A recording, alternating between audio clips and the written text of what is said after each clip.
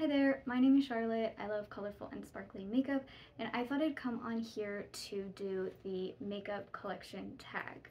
I'm filming this at night, so the lighting is not super great, but I figured it wouldn't be that important for this kind of video, so I decided to plow ahead. This tag was created by somebody who no longer creates videos on YouTube, but I've seen this going around, and I in particular saw Hope Miss Tom, Too Much Tosh, and Sarah Rose do this tag and was inspired by them to do the same. I'm new on YouTube and I've obviously never done a tag before, but I thought that this one might be a good one to do as almost like an introduction to where I'm at currently as a makeup lover and a makeup collector. So the first question is, how long have you been collecting makeup? I didn't start getting into makeup until like 2017, and by into makeup I mean basically I was like learning how to put on eyeshadow, like, you know, the deep color here, the light shimmer here. Like I was basically using the little diagrams on the back of drugstore eyeshadow palettes. So yeah, I was wearing eyeshadow for the first time in 2017. I didn't wear any other makeup really except mascara and eyeliner. And I started like branching out and being interested in exploring and trying new things in makeup around 2019, but I would say it's not until 2020 that I sort of started collecting makeup in any real sense.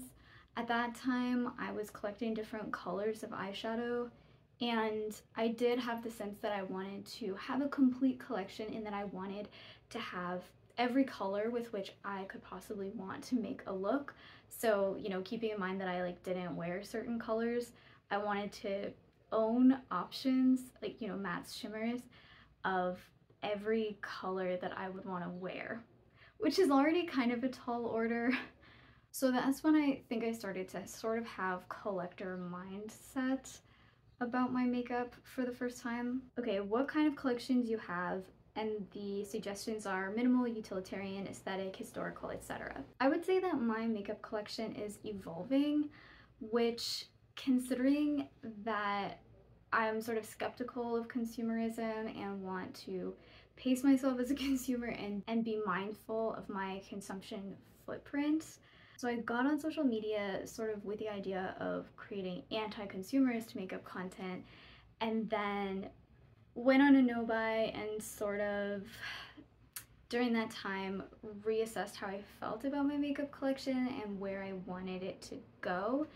And I found that I was not really happy with the collection I had.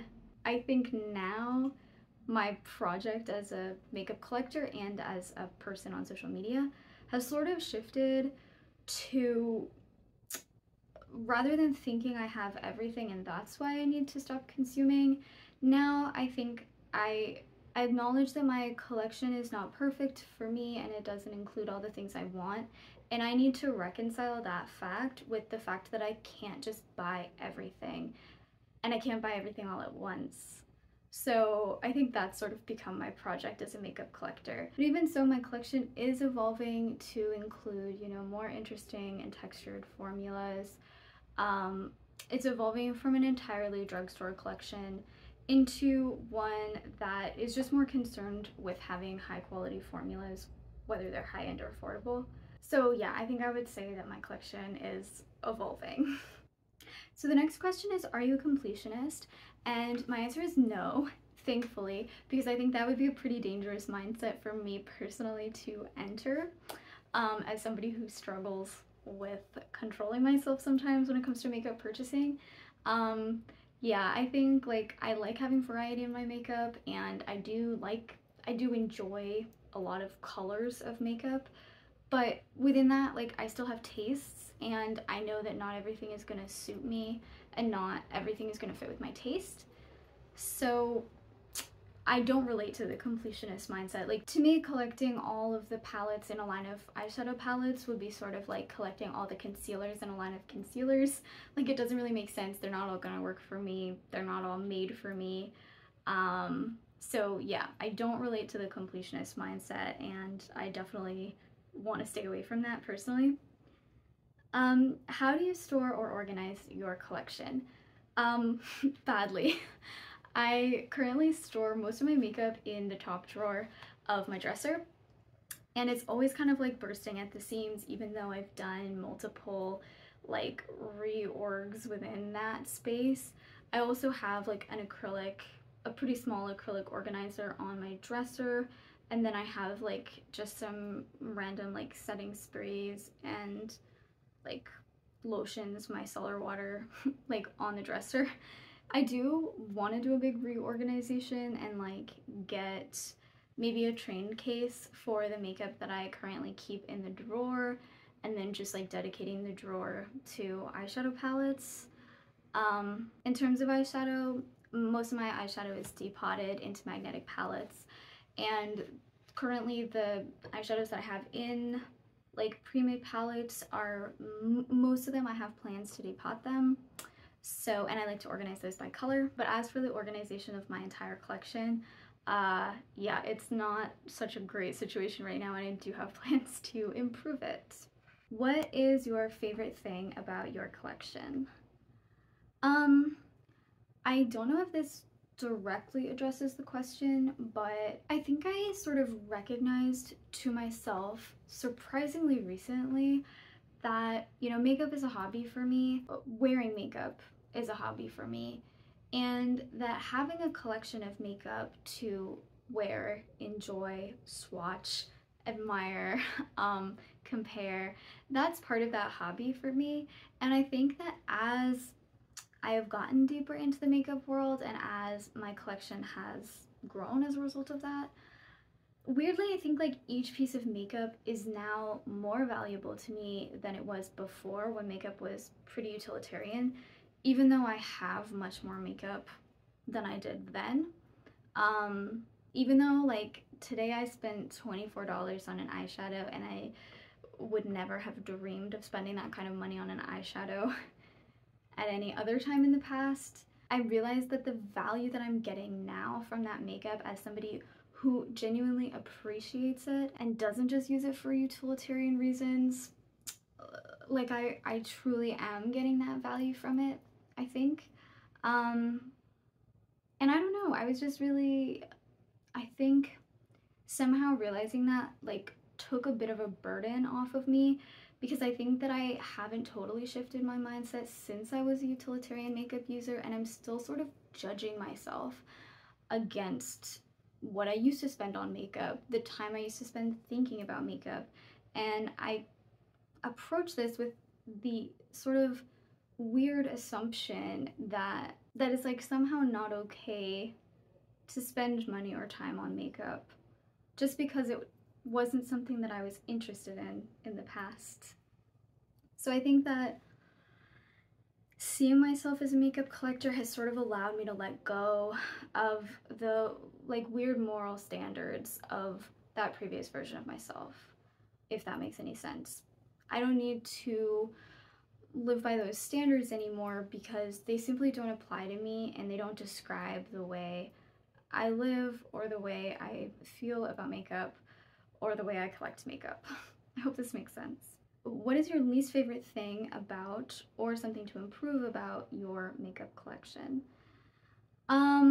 Yeah, I think I just like being on the no-buy and assessing the actual objective quality of the makeup I own. I just want my makeup to be better, I think. And I feel that at this point, yeah, I would really get the value out of better makeup that I wouldn't have in the past.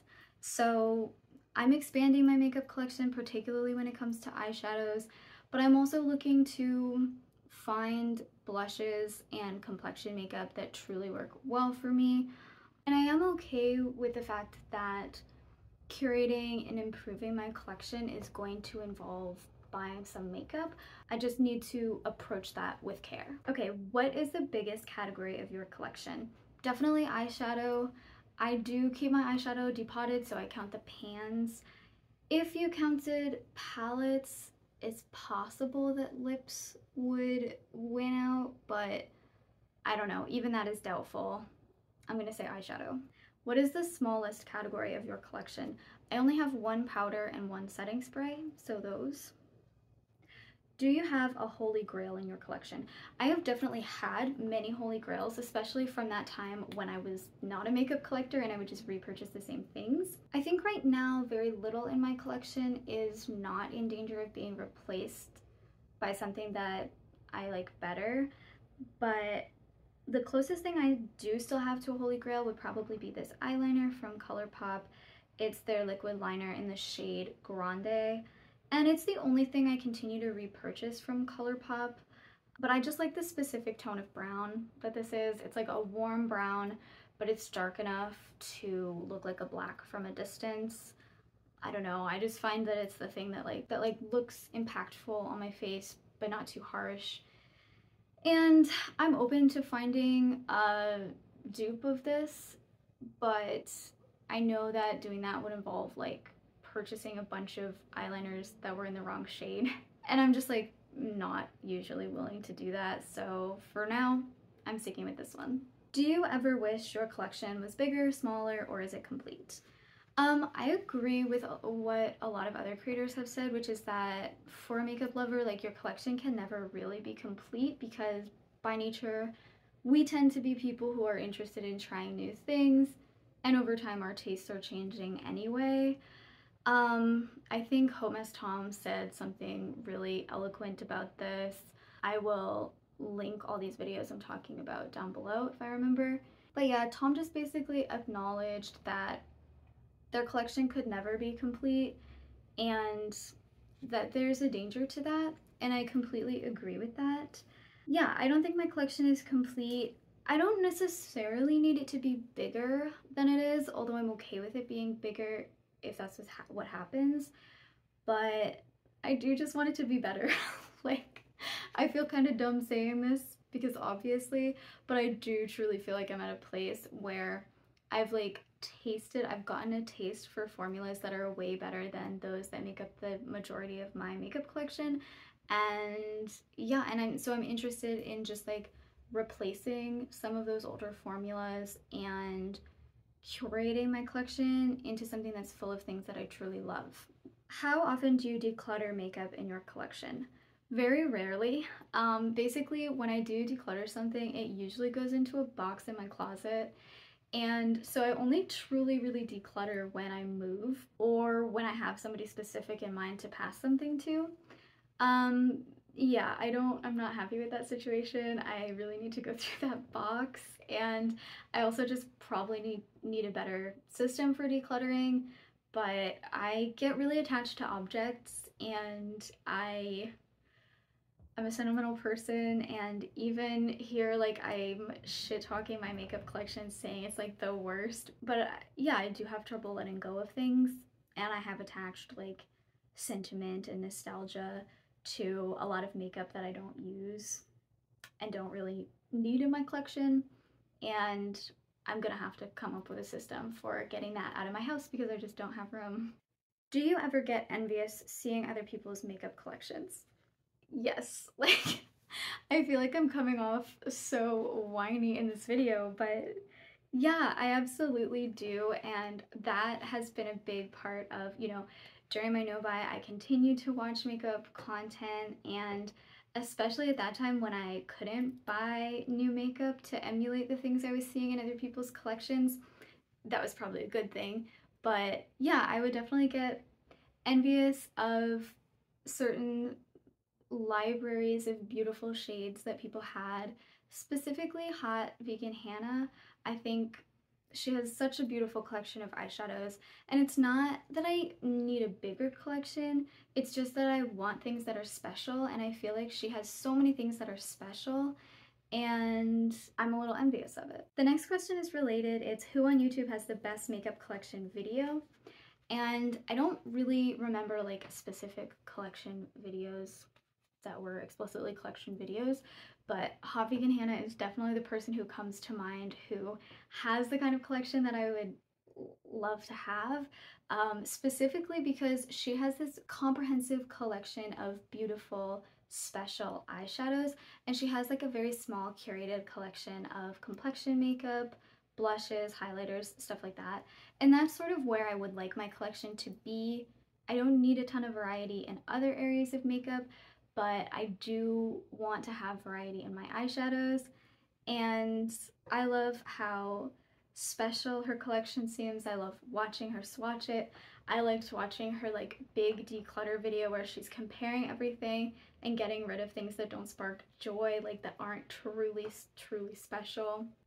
Okay, the last question is, what is some advice you'd give to future makeup collectors? So I'm definitely not an expert, and like relative to a lot of other people, I'm a total noob. But I think the biggest thing I would say is something also similar to something that Hope Mess Tom said in their video, which is to not confuse loving makeup with buying makeup. Buying makeup can be really fun. Looking at reviews can be fun. It's obviously a huge dopamine hit to make a purchase, track an item in the mail, get it at your door, put it on your face for the first time. But that's not the same as loving makeup. And frankly, I would say that buying makeup is not a hobby. Maybe that's harsh, but if that is your relationship to makeup, if it is mainly about a love of buying makeup, then I think maybe you should reassess and maybe you'd be a good candidate for a no-buy.